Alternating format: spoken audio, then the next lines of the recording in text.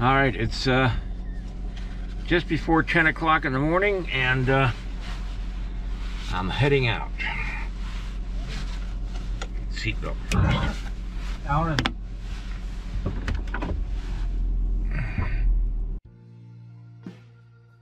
time to play with some clay.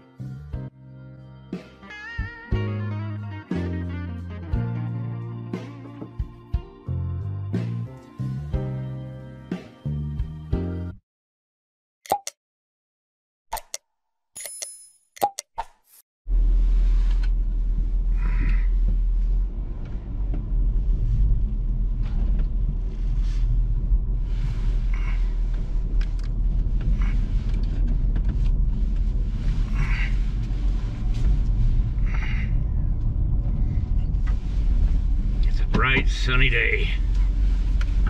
Good day for travel. Hopefully.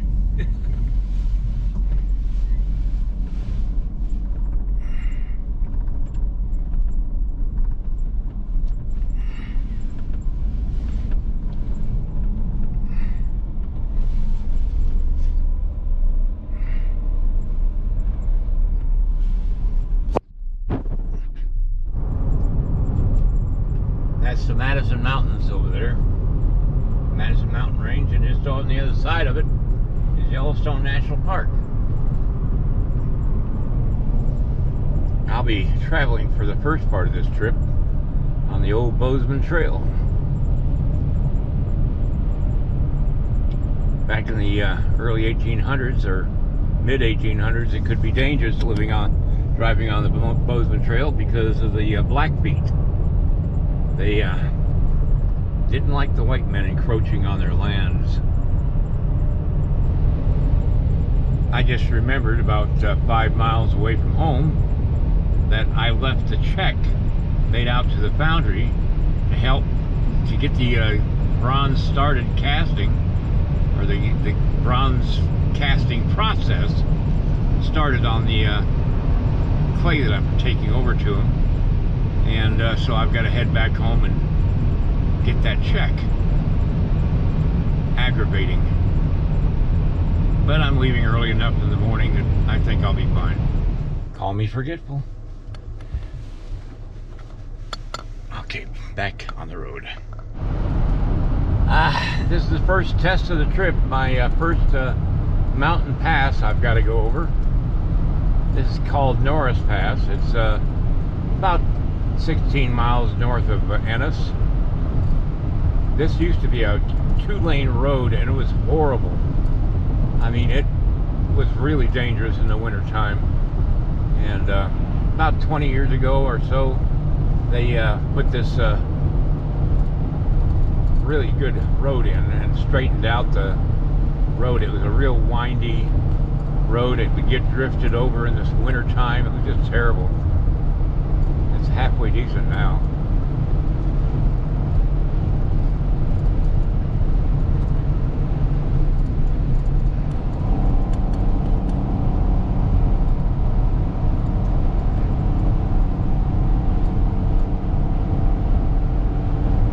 Yeah, it's always bad on this stretch, no matter how much sun is out, because if there's a south wind or a wind at all, it drifts the snow right across the road. And after a while, everybody passing over the road, it gets real icy.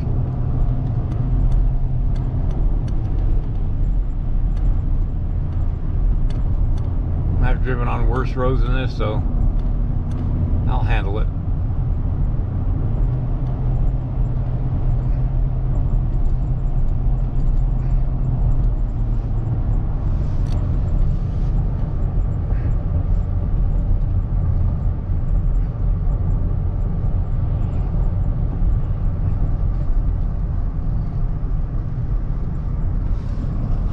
Over on that hillside, you can see where the there's a old road over there. It's not the modern day road. It's the old stagecoach route over these mountains. You can barely see it. Okay, this is the first little township that we come into. It's called Norris. It's famous for their hot springs over here.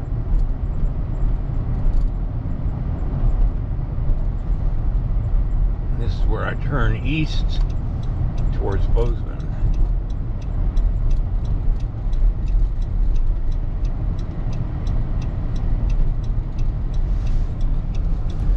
If I continued north, I'd get to the Three Forks, which is where the Lewis and Clark expedition came through back in the early 1800s. I don't know exactly what date.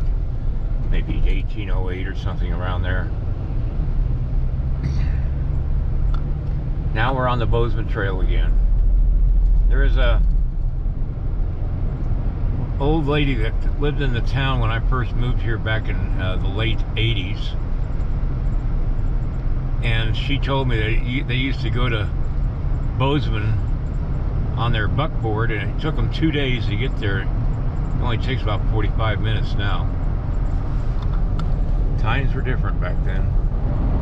In this little valley here, it was a whole town here at one time. Back in the 1860s, when they were panning gold out here, getting gold during the gold rush. And there ain't nothing left of it but a couple of buildings, and one of those buildings completely burned down about 10 years ago.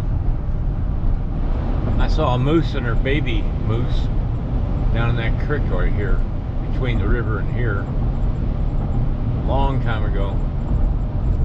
And an artist friend of mine was driving this way, and a mountain lion came down and crossed right across the road in front of him, going down to the river to get a drink.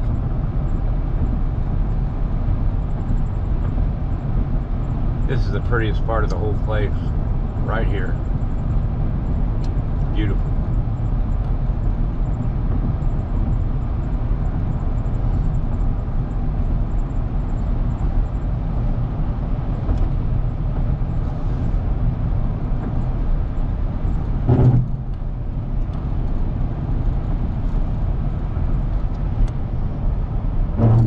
The road's been really good so far. Knock wood.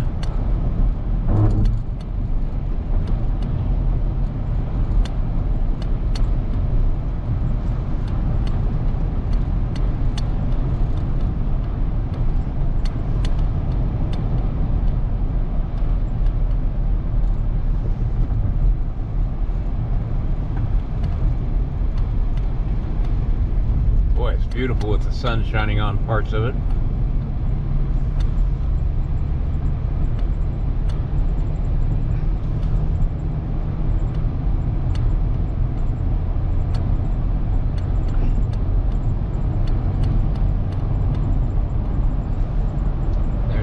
River.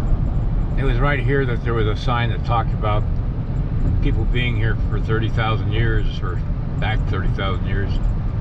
And just to the left of this bridge, there was an old toll bridge. And you can see the pilings out there in the river. That's the pilings for the old bridge that used to cross the river right here. And there's a toll bridge that they would charge people to cross the river, wagon trains and stagecoaches and freight wagons and all kinds of stuff. To the right of the road is Ted Turner's ranch. He raises buffalo. Now, if you don't know who Ted Turner is, that's the guy that started CNN television channel, or cable channel. He was married to Jane Fonda at one time.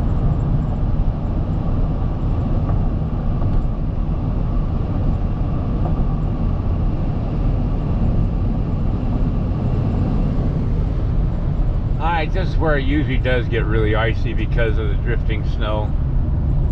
It's a long stretch and there's not much that stops the snow from blowing across the road, so it's boy, I just ran through a real rough patch there. That scared the crap out of me. You can't panic and you can't make sudden moves or jerks on your steering wheel. You just gotta goes hard and steady. And just as I got to the patch, a big snowplow was passing the opposite direction. That's always fun. You might end up in the plow. Alright, I'm coming into the Bozeman area, into Four Corners. I'm going to be turning north towards Gallatin. No, Belgrade. That's the name of the town. That's where the airport is. And catching the freeway. It's taking me this long to get to the freeway. And then it's straight on into Livingston, hopefully. That last stretch of road was pretty bad, but came through without sliding, so that's finally I'm on the freeway heading east, and up ahead you can see the mountains there. That's what I've got to go through, is a canyon between here and Livingston, and that's the part that I'm going to worry about. So we'll see how the canyon turns out. I hope it's like this all the way. It would be great, but I got my doubts. We'll see. I'm just about to Bozeman now.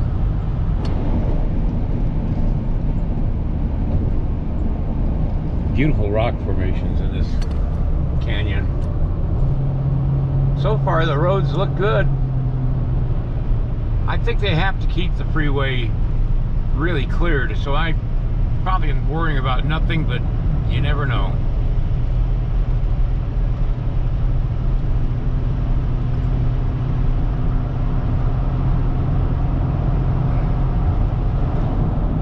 Boy, I'm really liking this road so far.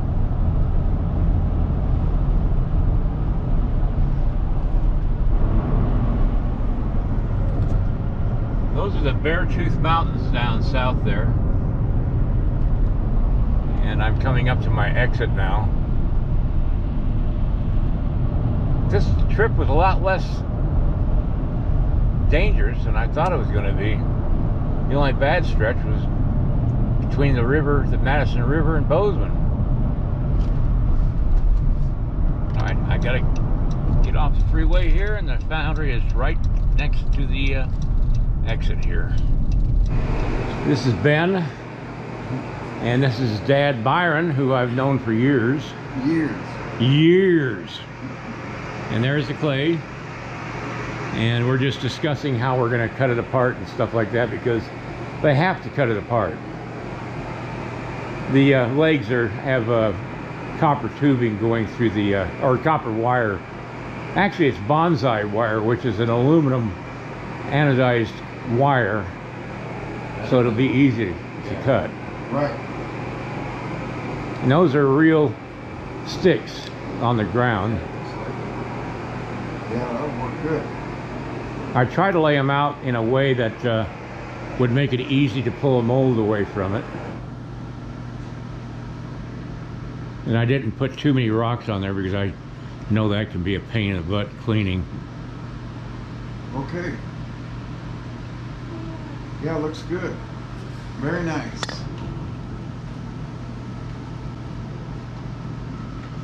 Yeah, were you thinking about molding the guy right on there? Yeah. Yeah, probably. We'll probably have to take his boots off and this arm off. Yeah, well, those are tapaderos on the... Right. But like I said, all that has... I think that's thin wire going through that. I think it's aluminum wire or steel wire. I can't remember which. Okay. I'll send a picture of the armature of the figure when I get home, because I got it on video. Yeah, do that for us. In fact, I'll send you the video. You can watch me working on it from beginning to end. YouTube. I watched a little bit of it. Oh, did you? Yeah, with the whole taxidermy. Took me quite a while to get to the figure, didn't it? Yeah, a little bit. Yeah, it looks like messy shit. Yeah. But I filled in around that tail as much as I can so that you don't have a lot of deep undercuts, hopefully. Yeah, looks good. Nice. All right. Okay, Dave. This is the foundry here, and I'm going to head back home. I got to turn my van around, so I can't be recording. Well, I've been forgetful today.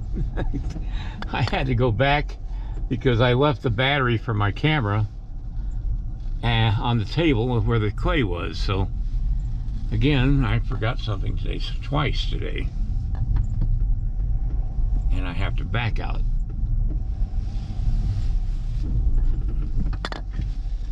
Yep, I think I just backed into a snowdrift. All right, camera turned off. Well, that's the beautiful valley of the Madison. That's where I live. Now that's it for today. I'm back home safely,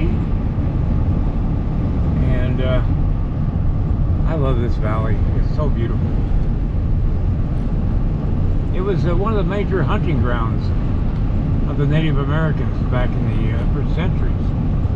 They'd all gather here, the Flathead, the Arikara, the Blackfeet, the Nez Perce, all of them. They congregated here to hunt buffalo because buffalo roamed all over this valley at one time. Good night.